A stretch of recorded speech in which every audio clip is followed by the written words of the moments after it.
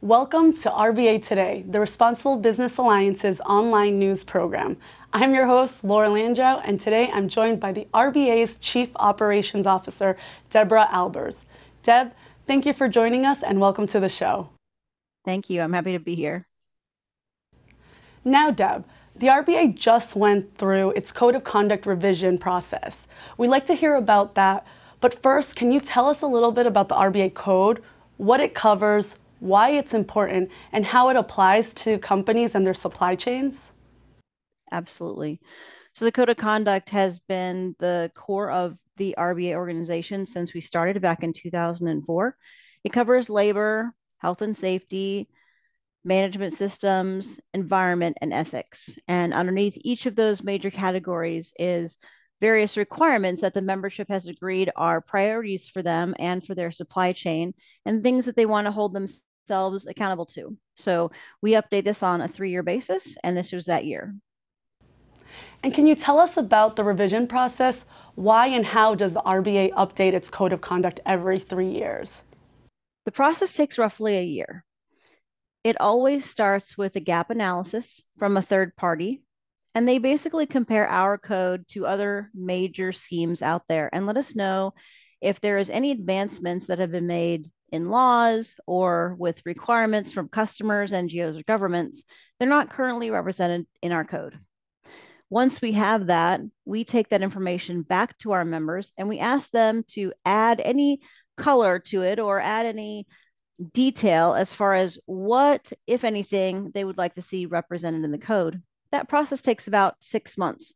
Once we know the themes of what it is that we're doing, we will do deep dive sessions with the members via webinar in multiple time zones so that we can educate them on the risks and benefits of putting them into the code, how they might be audited, and who might be interested in seeing these things in not only their own facilities, but the facilities of the supply chain.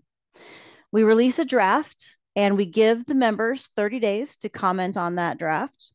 And then we take all of the member feedback, and from there we come up with final proposals, and then we give them roughly 30 days to cast their vote. And those members cast their vote for us in the month of June, and that process has now wrapped up. Interesting. And what are some of the key differences between the previous version 7.0 and the updated version of the code 8.0? We saw some really important themes coming up in this Code of Conduct revision, one of which was the environment. These are things like adding significant categories of Scope 3 and an absolute target for greenhouse gas reduction.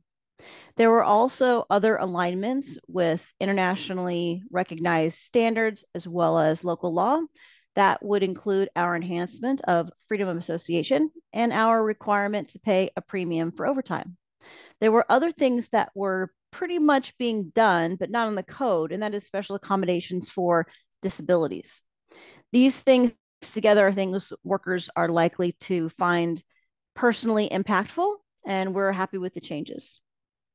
So Deb, when will the new version of the RBA code go into effect, and how can companies access it? We have already released a copy of the Redline code to all of the membership, and they are allowed to release that information to their suppliers. We will not, however, be posting it online, and it will not become effective until January of 24. And the reason for that is that there is still a lot of work to be done. So the next big thing is to change the way that we assess companies and make sure that we add in the new elements. But then we also have to go through and translate the code into 26 different languages. And finally, we need to train our members and our third-party independent audit firms so that they are able to conduct assessments starting the beginning of the year.